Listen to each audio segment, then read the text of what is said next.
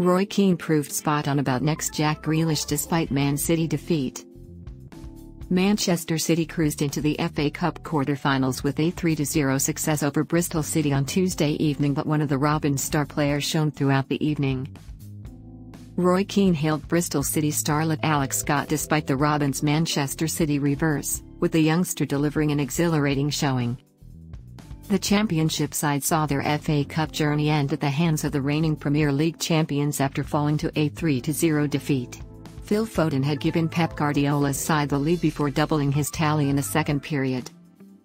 Belgian playmaker Kevin De Bruyne rounded off the scoring late on with a brilliant effort from range. Despite Bristol City seeing their run come to an end, a bright spot was 19-year-old midfielder Scott. Pressing the subscribe, like, and/or comment buttons and sharing with your closest friends will help support this channel. Many thanks. He was named in the starting 11 for the Robins and was arguably their most creative player throughout the 90 minutes. It was just the latest in a long line of eye-catching showings from the academy graduate. He has made 38 appearances in all competitions for Bristol City this term, scoring 1 goal and providing 5 assists for Nigel Pearson's side. Former Manchester United midfielder Keane had been anticipating big things from the youngster ahead of the game. Speaking on ITV, the Irishman said, "This is a great opportunity for him, he's almost in the shop window tonight. I have seen him play a lot of times and he is a top footballer, and let's see how he gets on tonight." Keane continued his complimentary assessment of Scott's abilities at the halftime interval and even compared him to Man City star Jack Grealish. He continued, "We highlighted him before the game, and you can see that he has a Jack Grealish about his play. He has been brilliant to watch."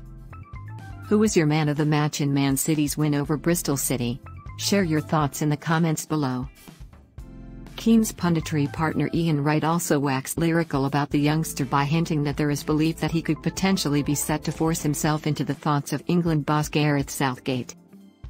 The former Arsenal striker said, "I am looking forward to watching Alex Scott. I watched him against Preston, and for a game that wasn't going anywhere, he looked amazing, and I am looking forward to seeing how good he does against these caliber of players, and because they have high hopes for him not only here at Bristol, but also in the England setup."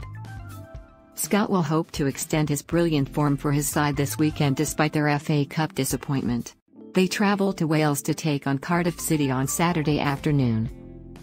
Whilst the Robins appear highly unlikely to earn promotion to the Premier League before the end of the season, Scott could potentially be set to play in the top flight. Wolves, Newcastle, Leicester and Tottenham have all been linked with a move for him in the summer.